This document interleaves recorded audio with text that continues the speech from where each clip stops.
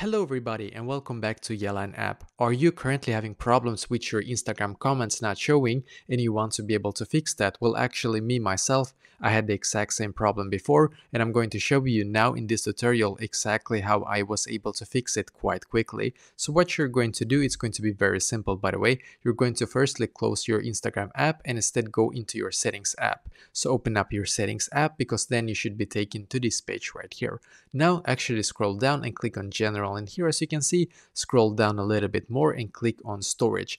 And now unfortunately we need to wait a couple of seconds for it to actually upload, or rather load or like apps that we have on our phone. And if after it has actually loaded it, then we're going to scroll down and find the Instagram app, because in there we will be able to actually fix that specific bug. So now we're just going to scroll down in here and then click on Instagram, click on offload app, and once again click on offload app. And here as you can see, it's going to take a couple of seconds just so you know, and then click on the blue button here once again. What will happen now, and by the way this can sometimes take a couple of minutes just so that you're like prepared for that. So basically it's going to now auto update to the latest Instagram version.